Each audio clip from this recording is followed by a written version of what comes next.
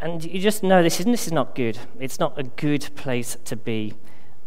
And you kind of miss God as well when it's like that. We've all been there, and I'm going to talk a bit about that as well.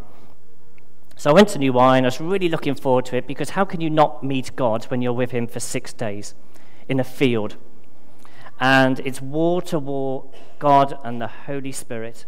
You will hear God in a place like that in 6 days. In God's presence, you will hear God, and he will touch you where you need to be touched. And he'll say great things to you. He'll tell you that he loves you, and he'll minister to you. So have a think about places like that, going to New Wine next summer. You know, God's there. It's got to be great. It's more delightful than wine, as Song of Songs says. I used to get up at the crack of dawn. There used to be a service there at about 7:15, and it was led by Charlie Cleverly. And I really like Charlie Cleverly. He is the priest in charge at St. Aldous in Oxford. And he actually preached the very first time I went to New Wine about 13 years ago. And he's got the ear of God, and he's someone who spends quite a lot of time. So he did 6 days on Song of Songs, and he wrote a book, The Song of Songs, and you know, I've just been feasting on this. Look at this. It's got all, look at my hand, post-it notes and highlighters. It is a book to be devoured. And you know, if today resonates with you, go and get it. It'll be at the Christian shop. There's some meditation things at the end of each chapter. It is delightful. Have a think about that. Okay. So, Song of Songs. What is this book about? Well, it's a strange book. It's a bit risky speaking about Song of Songs here. We're in Anglican church, for goodness sake.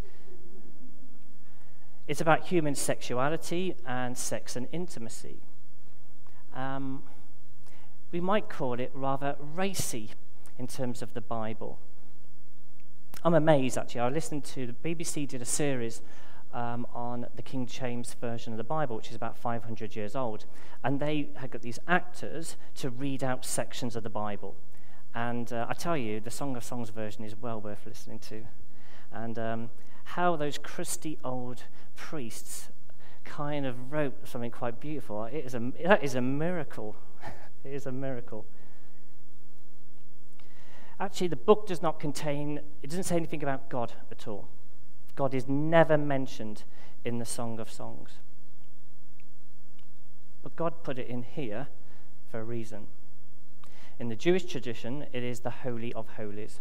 So it's really quite precious. It's part of the wisdom collection of books. So we've got much to learn and discern from God and what he is saying. Okay, that's kind of a background. What is that book about, Song of Songs? There are 3 ways of looking at this book.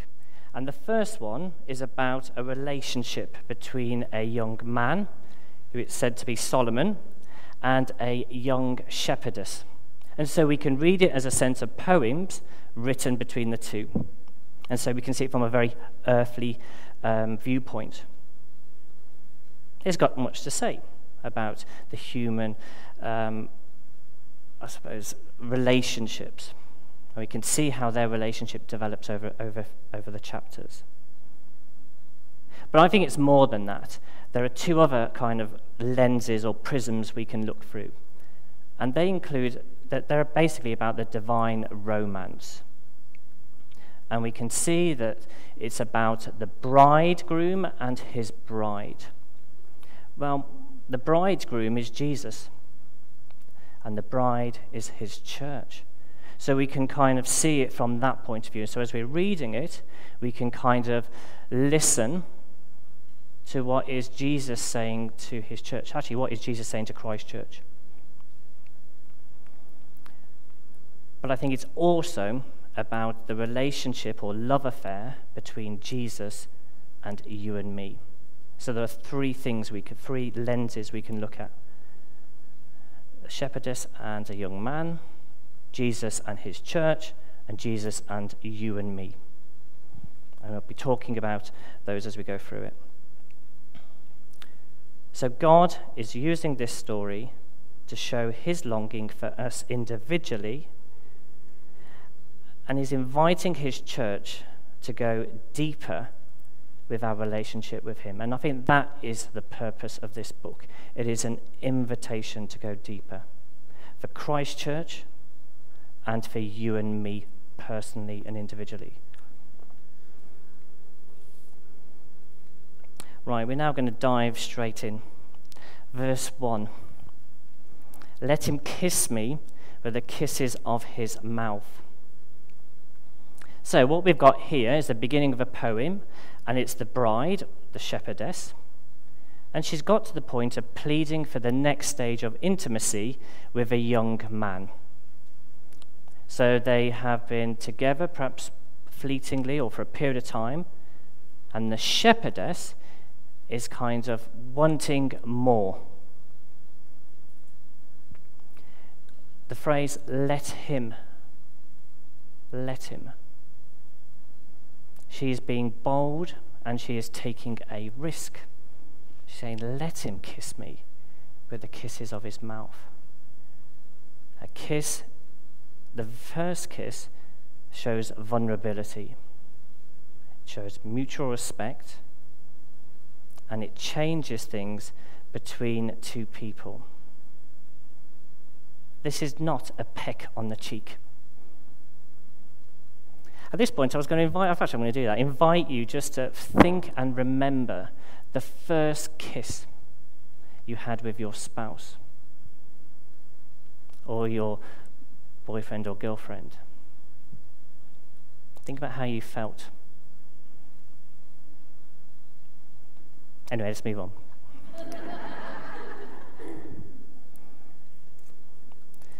Who is the bride? The bride is the church, and it is you and me. And it is a call to go deeper. It's saying that this is not enough. And Charlie cleverly wrote this great phrase. I'm just going to read it out to you.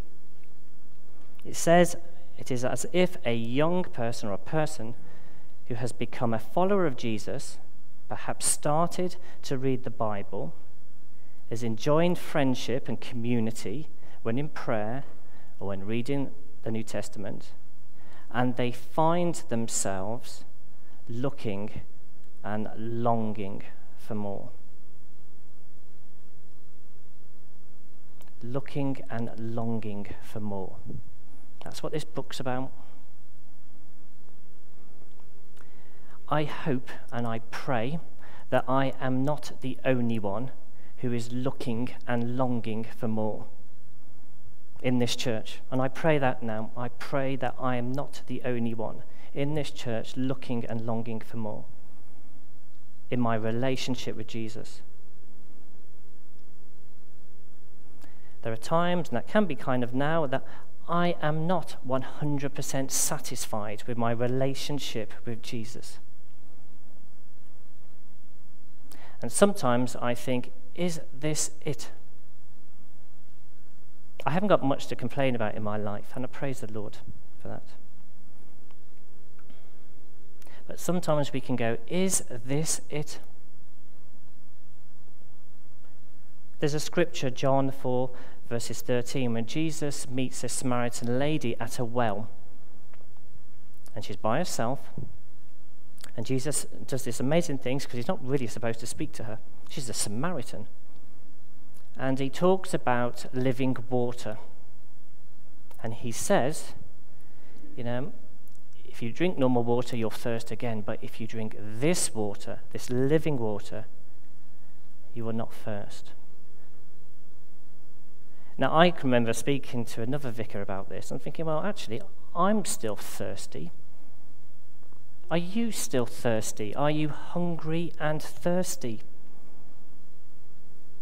Are you satisfied with your relationship with Jesus? Because that's what this book is about. It's about longing and looking. It's Jesus' courtship with you and I.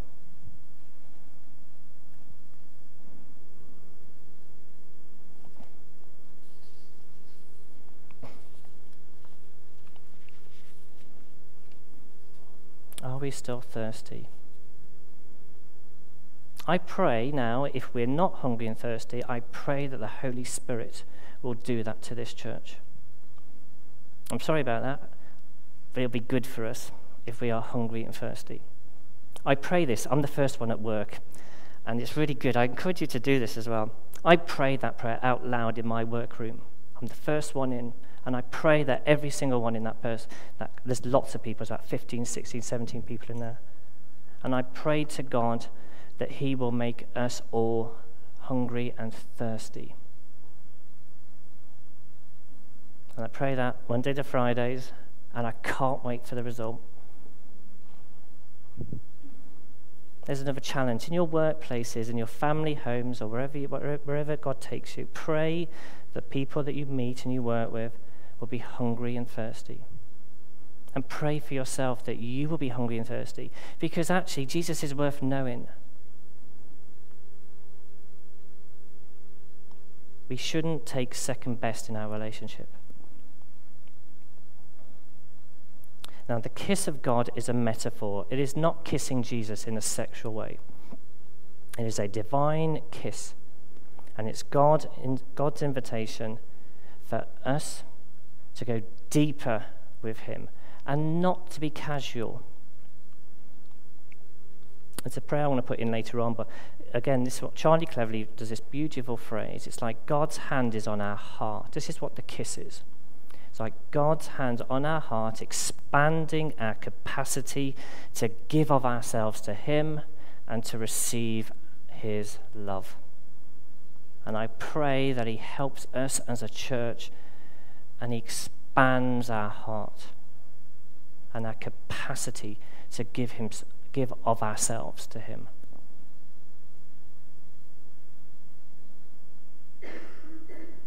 Are we hungry and thirsty? Are we satisfied with our relationship as it is?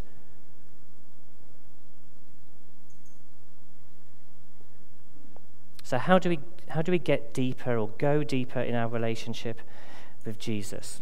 Well, verse 4 says, "Take me away with you. Hurry. Let the king bring me into his chambers." This is not a meeting room, so you don't kind of meet that type of relationship with Jesus in a meeting room or necessarily in public places. Now, I'm not saying you can meet God here today, and I really hope and pray that you do. And you can meet it in your home groups, and you can meet it in all sorts of ways. But that's not an intimate relationship.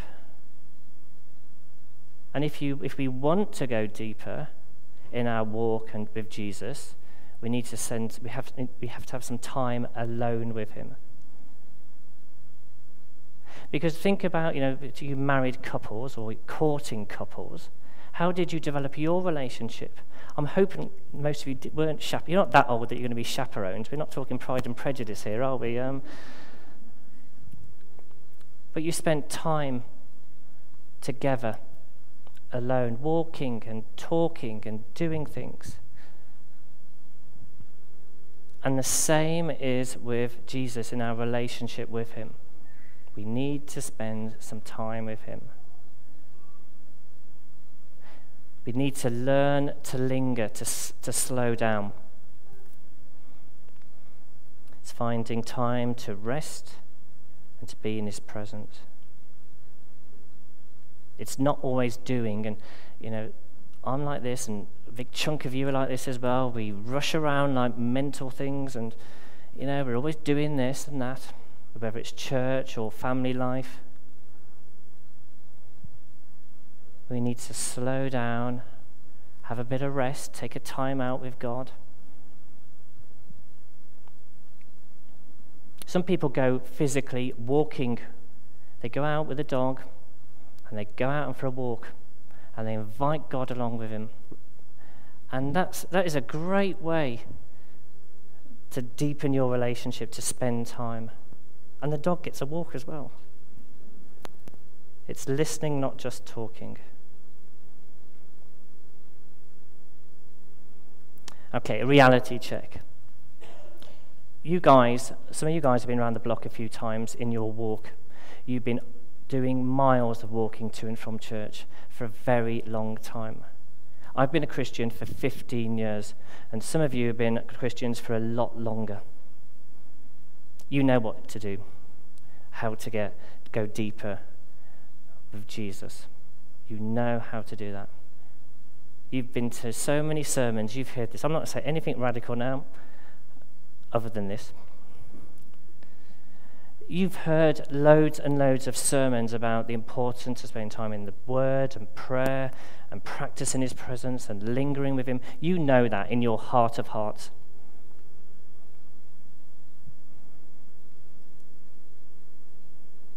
It's about intentions and priorities. You know, do you want that? Do you want more of Jesus? Are you satisfied? This is why I don't want you to be satisfied, and I hope it makes you not satisfied. So because that forces us, that's where I feel like I was before New Wine.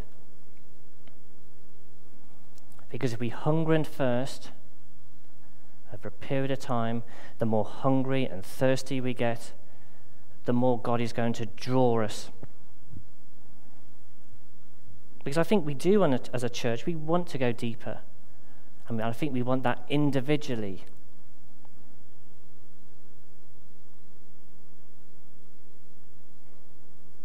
I pray that the Holy Spirit will increase our longing and thirst for Him in our own lives. His love is more delightful than wine. You could put anything more delightful than chocolate. It is worth experiencing. We know that.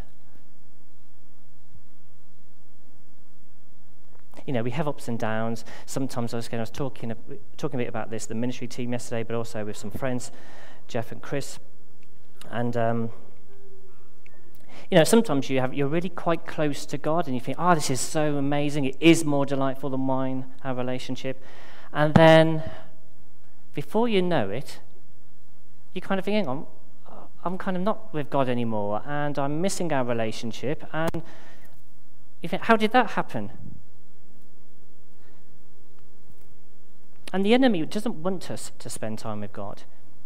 He won't come at us full on, because it would be obvious then, and then we would get our sword of the Spirit out and we would shoo him away. What does he do? He encroaches on us very subtly. And so we end up doing things that start to replace our time with God. So for me, I could do a bit more running. I could finish the end of a chapter in the book I'm reading. I could be tired, I just want to lie down.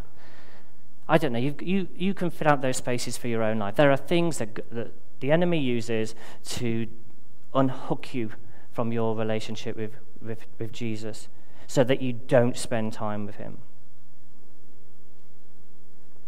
And you know, I'm kind of thinking, I hope that I'm quite in a good place, fortunately, and God has been very generous to me. He's really been in my face about it. And I'm thinking, well, I don't want to kind of not be with him now, but I want to keep there. Don't think of me as someone's kind of super spiritual and that's all right for Dean and for some other people here because they're really kind of, wow, they're holy people. I'm not holy. My home group know that.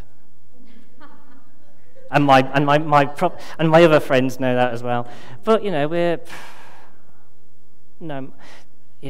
and we shouldn't put, as we said, the vicar on the pedestal either. I think vicars are walking through their faith, their relationship with Jesus, just as much as we are. They might know more scripture than we, but they're human. You know, we fall into temptation, we give in to sin, we have our ups and downs with our relationship with God.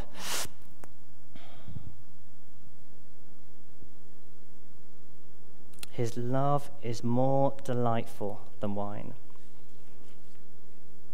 I've at the back of the notice sheet, this is one that I kind of used Charlie cleverly. That book is full of meditations, and this was just one I've kind of adapted for us. And I've called it learning to linger with Jesus. This is not the only way to spend time with Jesus and building up your relationship with him. But take this away, have a go at practicing it. There's a couple of scriptures at the bottom. You don't have to use those. You can use whatever scriptures you would find helpful. Don't give up. Okay? Don't give up.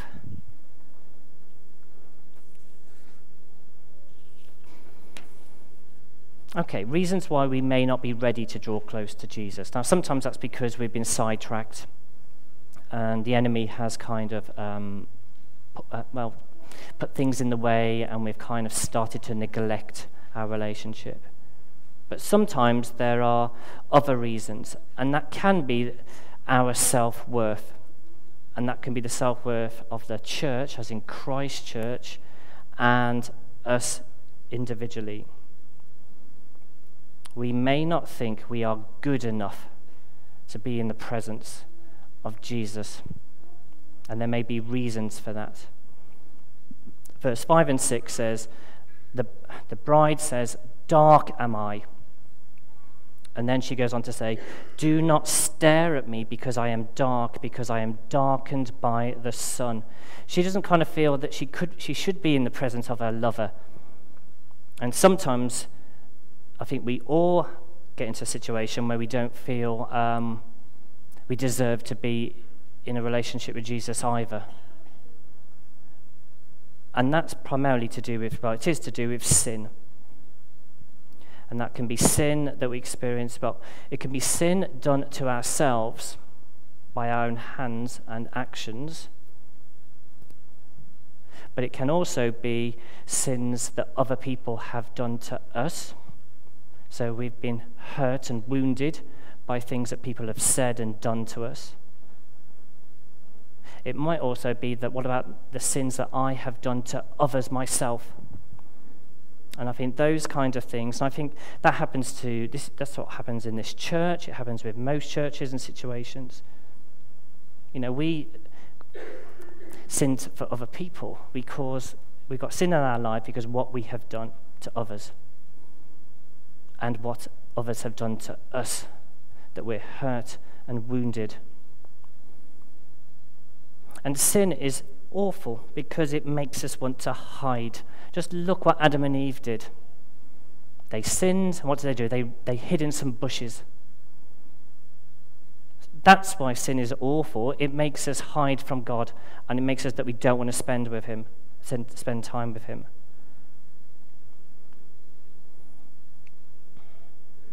But that's not the end of it. Chapter 2, verse 14 of Song of Songs says this, and this is Jesus saying this to Christchurch, and it's Jesus saying this to me and you. He says, my dove in the clefts of the rock, in the hiding places on the mountainside, show me your face. Let me hear your voice.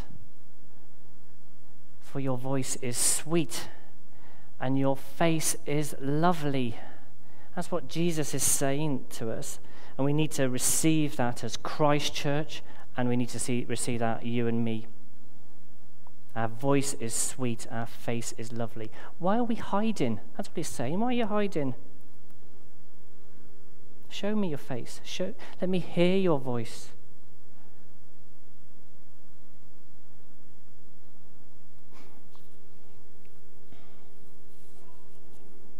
Returning to chapter 1, verse 5, what does the bride say? Dark am I. Do not stare at me. What's great about this verse is actually some people believe that Jesus interrupts her. I'll just find it in here. So chapter 1, verse 5. She says, dark am I. I'm sinful. Dark am I. And Jesus interrupts and says, yet lovely. Dark am I, yet but lovely. Dark am I, yet lovely, O daughter of Jerusalem. Do not stare at me, but you're lovely. Let me see your face. Let me hear your voice.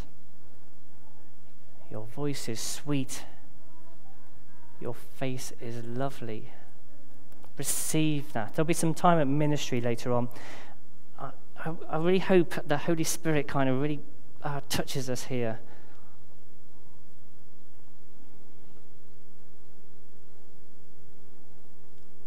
I stumbled on, this last bit of scripture I want to read out. I stumbled on this piece of scripture about a couple of weeks ago, and it really stopped me in my tracks. It's Romans chapter 5, verse 20.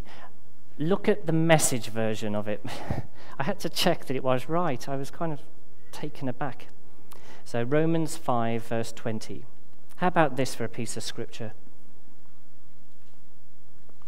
Sin didn't and doesn't have a chance in competition with the aggressive forgiveness we call grace. When it's sin versus grace, grace wins hands down. I think that is incredible. That's what Jesus' love is like to us, aggressive forgiveness. The Lord Jesus aggressively forgives. I pray that we would know more of that in our lives and as a church. You know, Jesus really wants to forgive. It wasn't just kind of like a little, I don't know, a little small point on the agenda. It was like, this is my purpose. It's like I'm climbing on that cross. I am going to die on that cross. And that's why he's quite rough on some of his disciples. Get away from me, Satan, as he says to Peter. I'm going on that cross. That's aggressive forgiveness. And you can sometimes see that in the Mel Gibson film, The Passion. And there's a bit when it's almost like he's trying to get almost like climb on that cross, isn't he? He's putting his hands out. And, this is not kind of someone doing that. It's kind of like him doing it. Do you know, you're worth that much. That's what you mean to Jesus.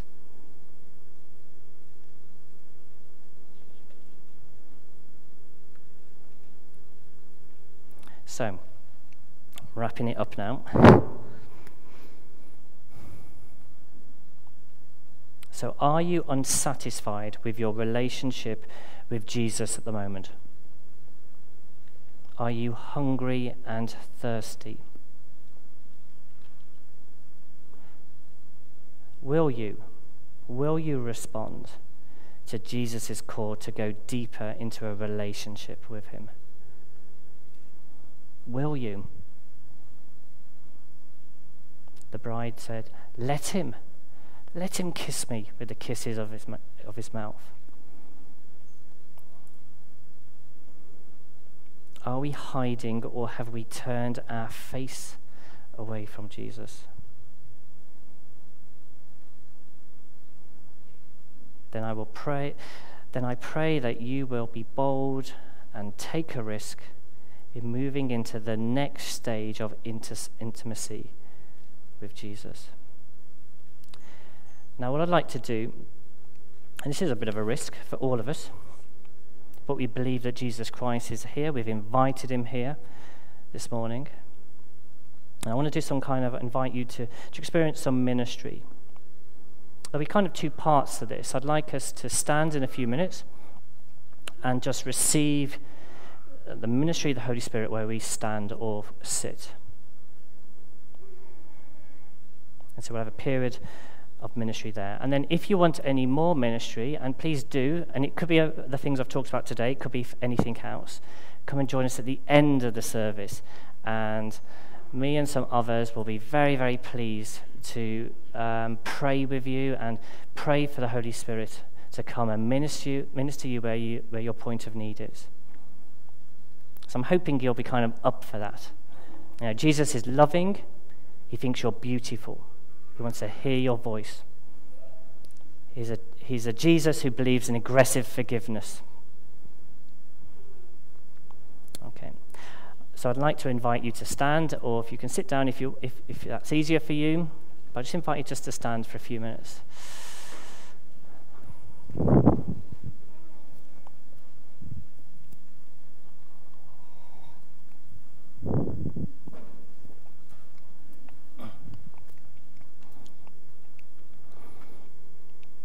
Okay, what we're going to do is kind of linger in God's presence. So we're going to have a moment of quiet, and then we're just going to wait on the Lord. We're going to wait for the Holy Spirit. So I'm just going to invite him in a second.